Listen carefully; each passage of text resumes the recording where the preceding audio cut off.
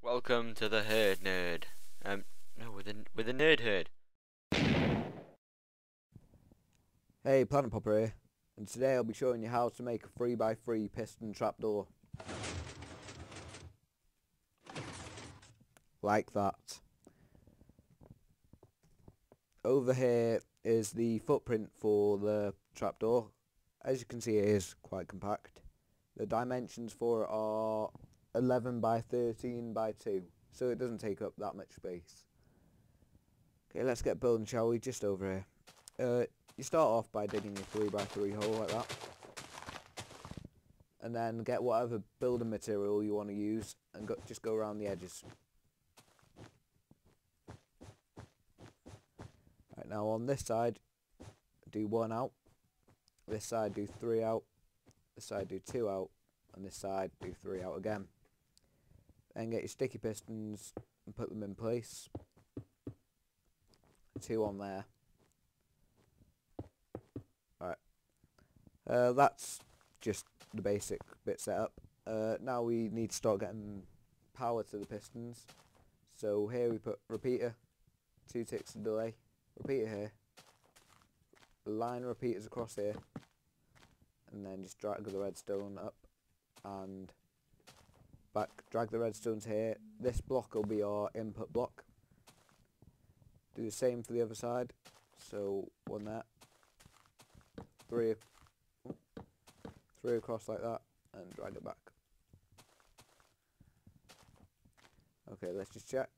Yeah, that's working fine.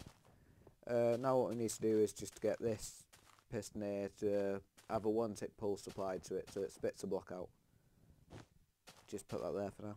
To do this, what you do, drag redstone like that, 2 repeaters, this one on 2 ticks of delay, get your piston there, block next to it, and then go behind it and put repeater there.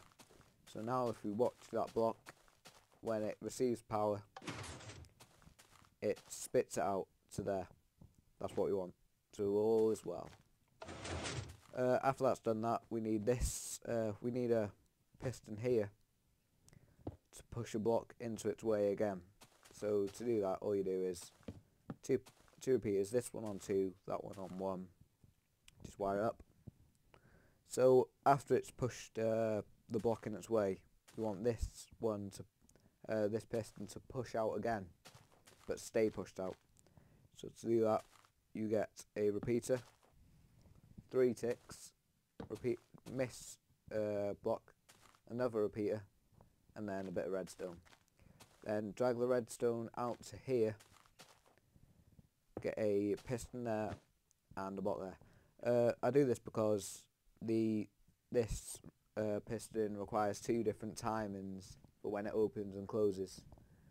So when it's opening, it uses these 3 ticks and then this 1 tick, but when it's closing, it just uses this 1 tick, which is what we need. So now if we just check it,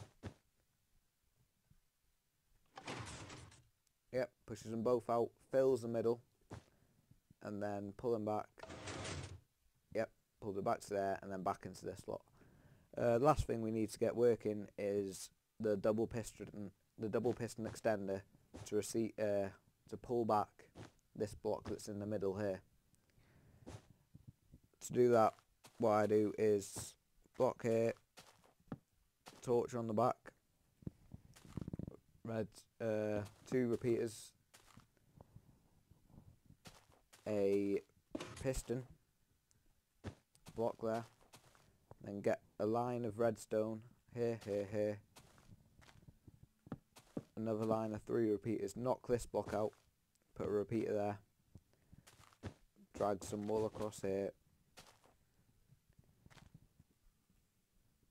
2 pieces of redstone and a repeater there, and then on this side it is repeater there and a repeater going back in, and then just wire those 2 up.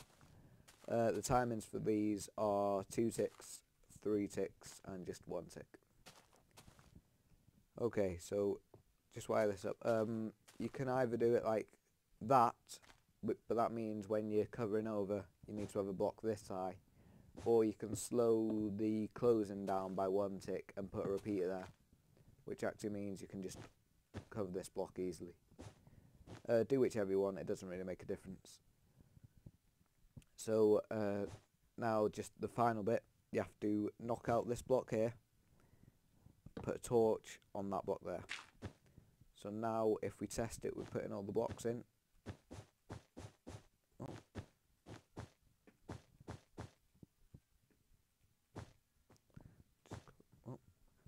Just make it look a bit nicer. Okay, so now if we test it, closes absolutely fine, and when we open it, it opens absolutely fine. Now the easiest way to cover it to make the trap less obvious is to use half blocks over the pistons, like I've done up here. As you can see, half blocks there. Okay, thanks for watching this tutorial. Have a nice day.